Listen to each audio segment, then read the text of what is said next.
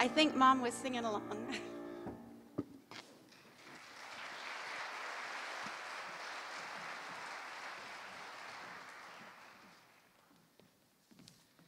there's lots more where that came from. We could be here probably till 9 o'clock tonight hearing them sing. You have no idea what it's like growing up in a Cessnick or Vankovich or Fulton or Johnston household. Lots of singing. Many songs we hear many times. Anyway, I'd like to invite up now a couple more of the grandchildren from the Cessnick family, that's our family, and from the Nickel family.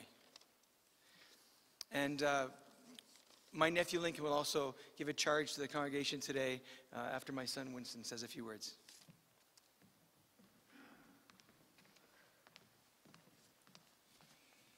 Hi everybody. For those who don't know me, I am Winston, and for those who saw our newsletter this year, I am the favorite nephew in the Johnston clan. Not at all self-proclaimed. For those who knew my grandmother, they knew her as, you all would know her as a woman of many gifts, and I'm sure if we haven't, we'll hear more about all of those today. But while others share more of those great memories of the things she's excelled at, you know, I would like to take some time to share some of the things she might not have actually been the best at. First, being the cool and hip woman she was, she always seemed to have the newest tech. The only problem being that she couldn't work any of it. The ideal example of this would be when the first iPhone came out, as she found herself owning the device within the first week. But it quickly became apparent she knew nothing about it. In fact, she couldn't even remember what it was called, and from then on, it often became dubbed the goof box. The whole concept of an iPhone, for those who know, is simplicity, hence why on the whole phone there is only one switch, and the function of that switch has not changed in 13 years. Yet, I could always always count on a call once a month from Grandma saying, "Winston, my phone isn't making any noises." And so I'd say, "Well, is it on vibrate, Grandma?" And she'd go, "No, it's not vibrating." And I'd say, "Okay, well, can you please flip the switch on the side of the phone?" And she'd just give a big sigh and she'd go, "Come on, you know I have no idea how to work this thing. Someone is going to have to come over here and fix it for me." But looking back, it seems like it was all one big ploy to get people to come visit her.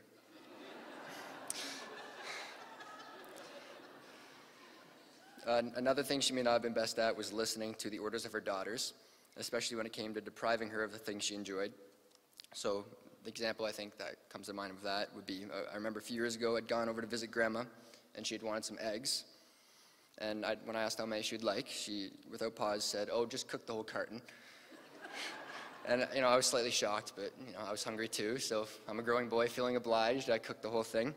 And when it was all finished cooking, I put them on a big plate and left her to serve herself while I went to get the phone that was ringing. I picked up the phone around the corner, and it ended up being my mom, Carolyn, who asked, you know, "What are you guys up to?" And so I told her we were about to eat some eggs, and she yelled, "No, the doctor literally just told her this week she's off eggs because her cholesterol is too high."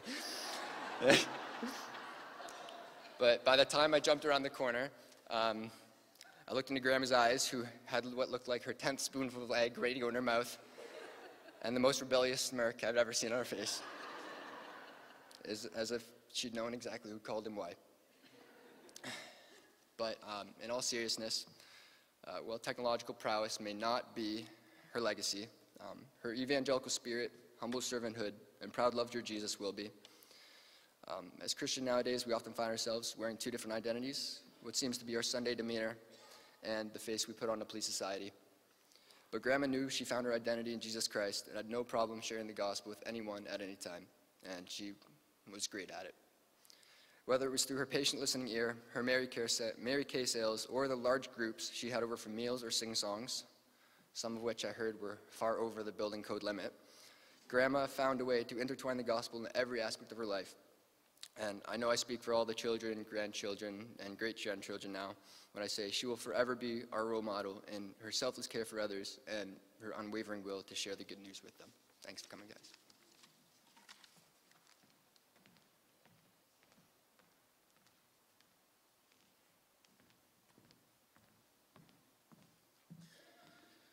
Well, it's an amazing time that we can celebrate here the life of Grandma Margaret, someone who we love so much. And just looking around the room right now, it's so apparent that she had so many people touch her lives, and she was able to touch the lives of so many people as well. And she brings joy to my own and my family's heart, just like looking at the smile on Grandma's face right beside us here. And she brought that everywhere she went. And that's something that I think we can all remember her by. And the fact that she was a beautiful, God-fearing woman whose life it's an incredible privilege to be able to be here and celebrate her life and walk from here knowing that we have the privilege of joining a journey that Jesus invites us to, of living for him and following him and committing our lives to him and being fishers of men, just like Grandma was an amazing fisher of men to everyone she met, like the woman that Lexi was talking about, like we've all seen Grandma go to work, and it's incredible. The way that she loved Jesus was second to none. A couple stories come to mind right away, just how unique Grandma was, how she loved like interesting things. I mean, a lot of grandmas love knitting. That was one thing. I think she just kind of hopped on board for a period of time, and I just remember she made a little bit of a crusade out to the West Coast. I think a crusade for a couple things. One was a crusade to obviously bring the word of God to her grandchildren out there, but at the same time, I think it was a crusade to teach us how to knit. And I was definitely pretty reluctant at first, but she definitely convinced me that it's cool for men to knit. So she welcomed me to the club, and I remember one day I was playing road hockey, and I come in like all my gears. I was goalie at the time, so I had like my big pads on, and I come into the house, and Grandma's like, "Okay, the guys we're meeting up." So I'm like, "Okay," and we're sitting on the couch, and she's like teaching us to knit, and I think it's like the best possible environment to like do ministry, because your hands are tied up with this yarn and you can't get away. So she just kind of goes off, and unfortunately, a good part of this story that has lived on besides her teaching to us is the picture my mom took of me and shares to everyone. So, but of those things that Grandma taught, between knitting, the Word of God, definitely the Word of God was something that she taught first and foremost. And it was incredible to see the way that she just loved us and taught us to love God with all our heart, all our soul, all our mind, and all our strength, and trust in the plan that he has for us. We'd always make trips to Vancouver on her trips out west, and as much as I think that it was incredible for us to be able to spend time with our grandma, learn to just who she is, learn her stories, ask her questions, and for her to share her wisdom with us, it was always a cool opportunity, because we saw her in our community, and she didn't change from her life here to her life there, or anyone she met. She was always looking for opportunity and always doing kind of what we're called to, of caring for those around us. And when I think of caring for those who are down and lowly, or caring for those on the outside. Like if we were walking downtown Vancouver, her first response wouldn't necessarily be to like, "Oh, Lincoln, like let's go, like let me treat you with this or something." It's, "Hey, like this is maybe a homeless person on the street. Let's go talk to them. Let's spend time with them." And like for her to leave that example to us, to everything that she did, she was about serving and loving and caring, and she brought that into everywhere that she went. She went. I can't remember who said it this past week while I was spending some time in Ontario before she passed away, but like everyone that she met, I know I experienced this myself, but everyone that she met felt the love that she had for them. Like everyone felt the love that Grandma Margaret had for them, and how that love was just a reflection of Christ's love for us, and how on just a greater multitude that love that Jesus Christ has for us. The Bible says, "Blessed are those who mourn, for they shall be comforted."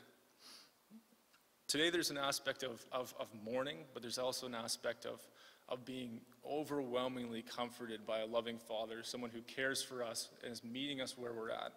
If we're feeling down and low, he's standing right beside me. He's sitting with us in the congregation, and Grandma's with Jesus right now. She's celebrating with us right now. Like there's an aspect that we can just put our hands up and say, "Hallelujah," like here we go. Grandma's up there right now celebrating with us. 2 Corinthians 4, verses 16 to 18 says, "So we do not lose heart, though our outer self is wasting away. Our inner self is being renewed day by day. For this light, momentary affliction is preparing us for an eternal weight of glory beyond all comparison. For as we look not to these things that are seen, but to the things that are unseen. For the things that are seen are transient, but the things that are unseen are eternal. I just think of the way that Grandma lived was she was always sharing about the things that are unseen, the beauty in that, the light that comes through that. And we think about the light and the joy that was in Grandma Margaret, like that light is like offered to us. Like it's an amazing gift, the fact that we have that offered to us in that way. And even in the last couple of years, some of you may know, Grandma obviously had certain health concerns, certain things that were coming up, and all throughout that time, her response was never to grumble, never to complain at the things that life was throwing at her. And like sometimes I wondered, like, how is that even possible? Like the things that it's just, there's always a sense of joy, always a sense of life and light that was in her, like that same smile that we've seen so many times. And her response was always, thank you, Jesus, for what I have. It would be more prayer to her family and friends and more wanting to seek community with those around her. There's a different motivation. It always turned into thanksgiving and into praise. And like we can today, we can give thanks to God for the incredible blessing that Grandma was today. And we can celebrate God's faithful servant and a job well done for her life and celebrate where she's at now. And I can definitely say Grandma was truly a selfless woman wherever she went. Like it wasn't about who she could make herself out to be. If she was given a platform, that platform was to share who Jesus was with people and share his love with people, share the life, the eternal life that comes through committing our lives to following him.